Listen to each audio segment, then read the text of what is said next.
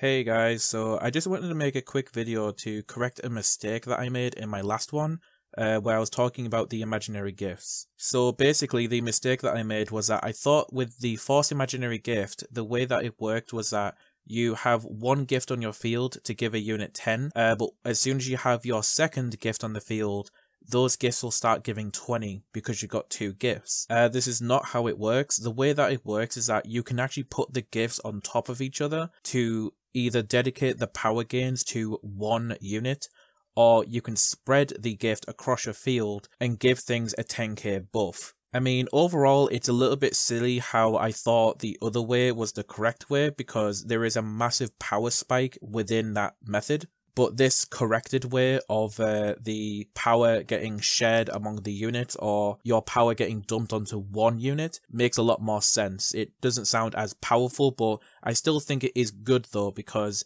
it'll give you a bit of diversity between what you want to do as a player. You can either make your Vanguard really big or you can make your rearguard really big, or you can spread the power evenly across your board, obviously depending on how many gifts you acquire. So I also wanted to give a shout out to a demo video that Bushiroad made, which I will link in the description below, and also the comment section, but I advise watching that video because after I saw it, I then understood my mistake, and I also want to thank you guys for telling me as well, because a lot of you told me how the force gift actually functions, and I then understood, right, I see how it works now. So once again, I just want to thank you all for the feedback and telling me what my error was. And yeah, I just wanted to make this quick video to tell you thank you. And yeah, I've learned my mistake now. But yeah, my points still hold true though. I still think force is pretty cool overall as a mechanic for one of the imaginary gifts.